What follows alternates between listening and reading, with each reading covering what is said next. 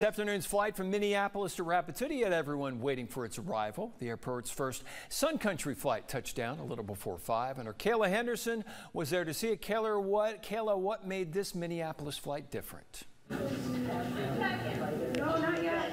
Thanks, Jack. What's so unique about Sun Country Airline in the Black Hills is that it offers a low-cost option for non-stop flights to Minneapolis. And here with me is the Rapid City Regional Executive Director, Patrick Dame. Hi, Patrick. How are you? I'm doing fantastic. How do you feel about today? Hey, this is a great addition to the services that we've got here in Rapid City. Having a low-cost carrier option to be able to get from Rapid City to the Twin Cities, being able to go see a ball game or be able to enjoy the nightlife or even get off to those 10,000 lakes. This is a great option for folks here.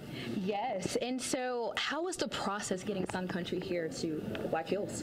So anytime we work with air service development, it's a marathon, it's not a sprint. It takes years to be able to work with them to ensure that their market is good for us and that we're good for their market. And with this, we were able to make it work, and we're really excited to have them here. Right, so I know that, with the Sun Country Airline that you guys will be flying people out 2 times per week. Now in the future, will it extend? So we're hoping as we get in and get through this season that we'll actually see them be able to have some success and develop into more flights into the future. Hopefully daily, maybe hopefully some other routes into the future, but all that's what we're trying to get to. Perfect. Is there anything else you'd like to say?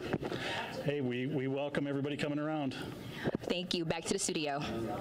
All right. Thank you, Kayla.